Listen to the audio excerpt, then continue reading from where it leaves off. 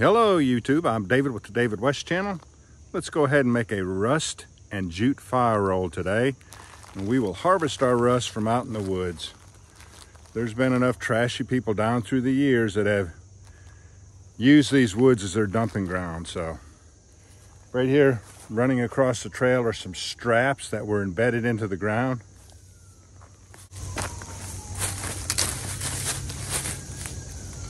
And I found a piece, I thought I was going to have to break it off, but it was already rusted through. And here's some more here and right here. But this is a good example. This thing is loaded with rust. And that is all that we would need, but let's see if we can find some more sources of rust. Looks like there's plenty of rust on it.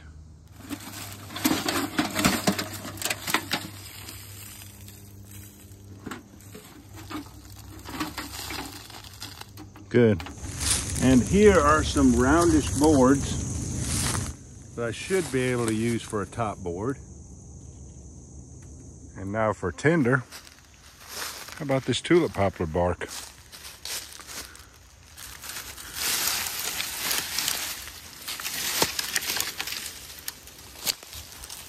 It's got a little bit of bark on it right there. Let's see if we can make a fire. All right, let's see what we can do with that. Tulip poplar bark, a rusty can, a rusty metal strap, 2 top boards, jute.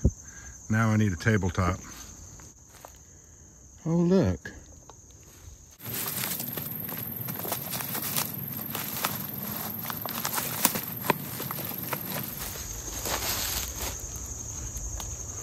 Let's go ahead and get our bark. Looks like there's some good bark on this small branch.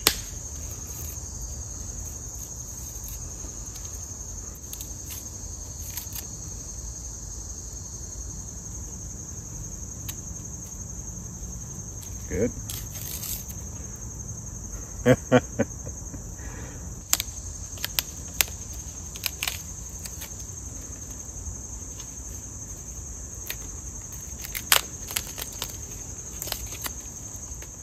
Now, I will break this bark over my finger and peel off that outer bark, because it's this inner bark is what we want to use for the tinder bundle.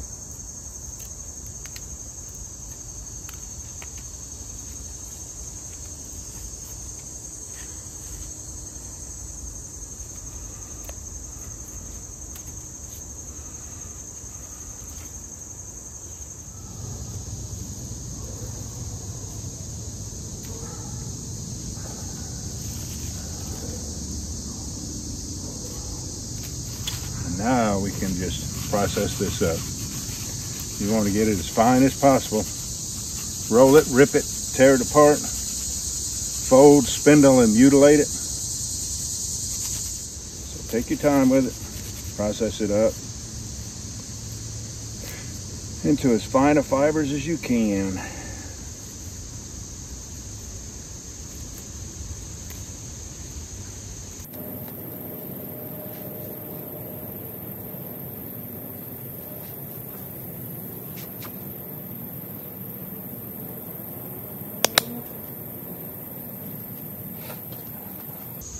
Alright, now need to process up our jute. I'm only going to need about a foot of jute.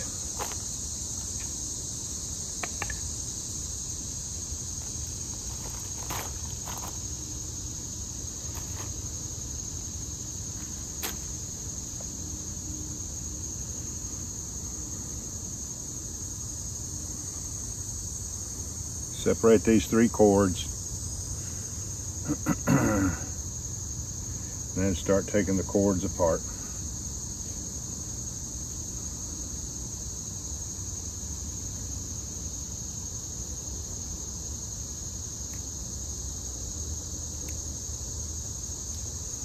You want to make sure you get it good and fine. You don't want any knots in it.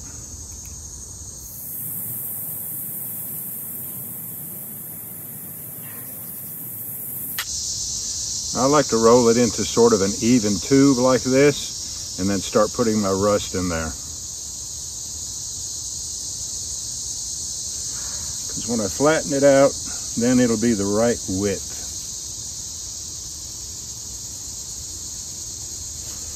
Let's see what we have on the strap.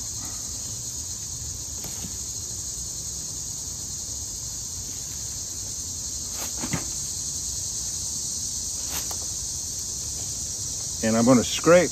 I'm not going to scrape with this part of my knife. That's what I scrape fat wood and ferro rod with. But I will scrape with this part.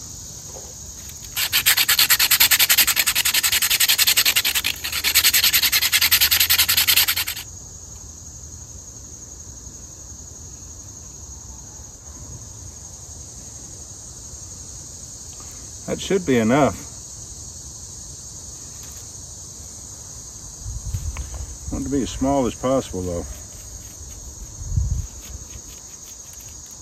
Take out any big chunks.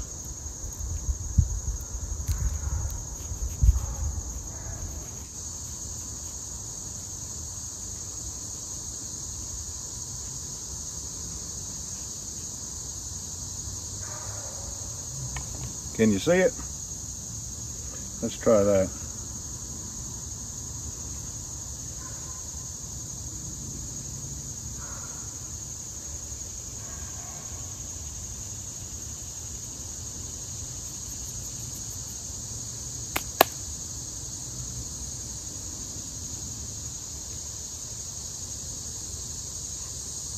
Pull it up as tight as you can get it.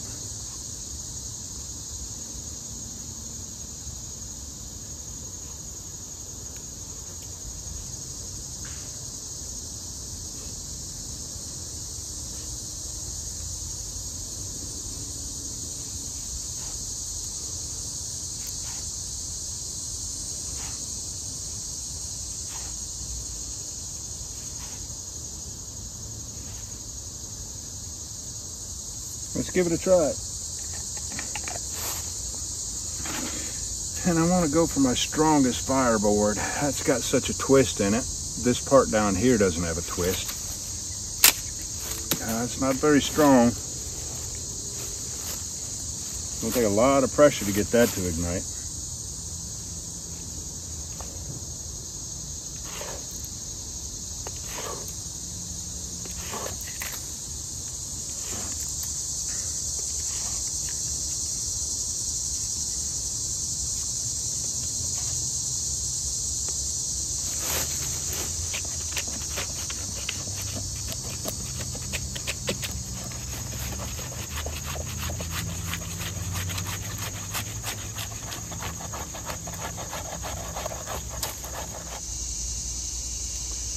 Now you've seen me fire roll cotton and wood ashes with the handle of my knife, but I'm going to actually need more downward pressure than that.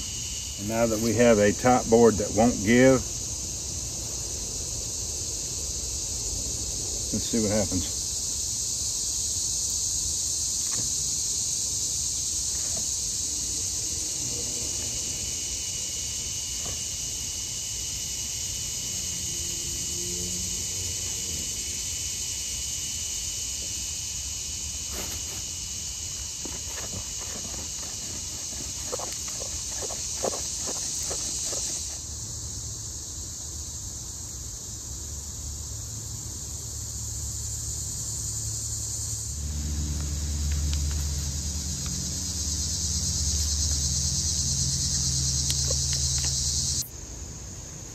I bet you I can make a piece of cotton go.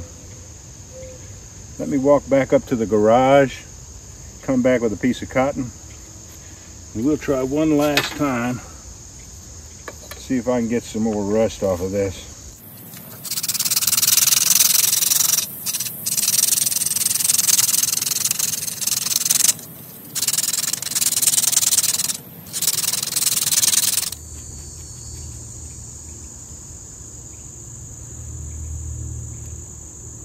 That should be enough. Let me go get some cotton.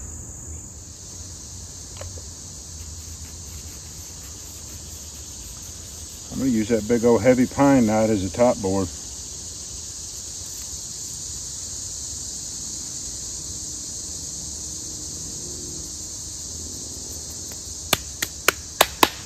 What do you think? There's a dirty knife for you.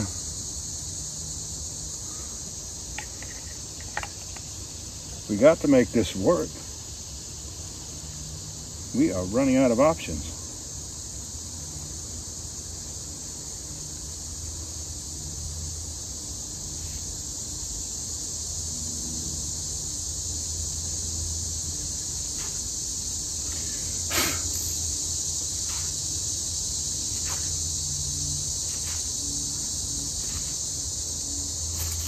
And our pine knot. Where is the straightest part here? I think it's right here.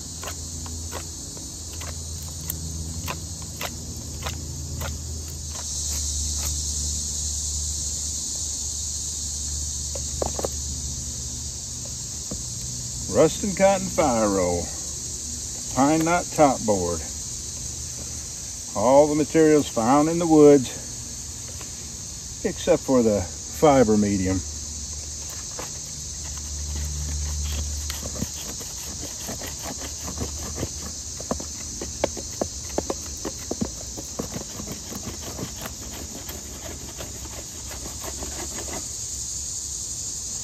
If you don't see smoke, go back and roll it some more.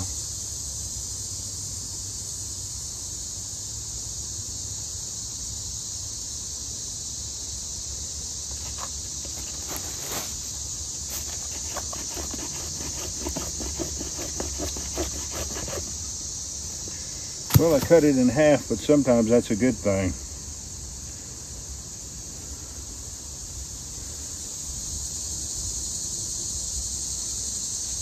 Let's keep on rolling it.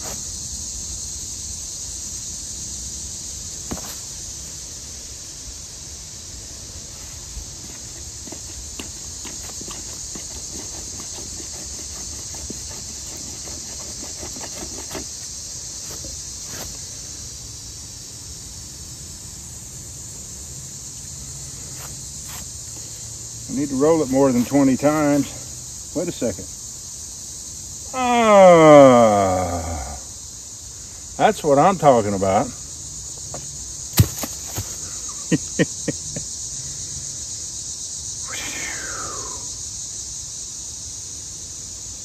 was running out of options, wasn't I? Let's just sit here and enjoy that for a minute or two.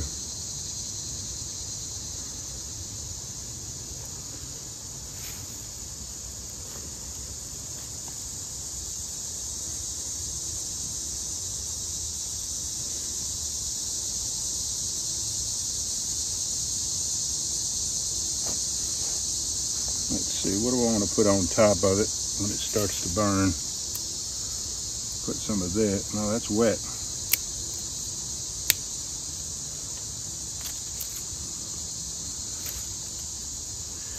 We'll put some of this bark on there so we can get some good flames out of it.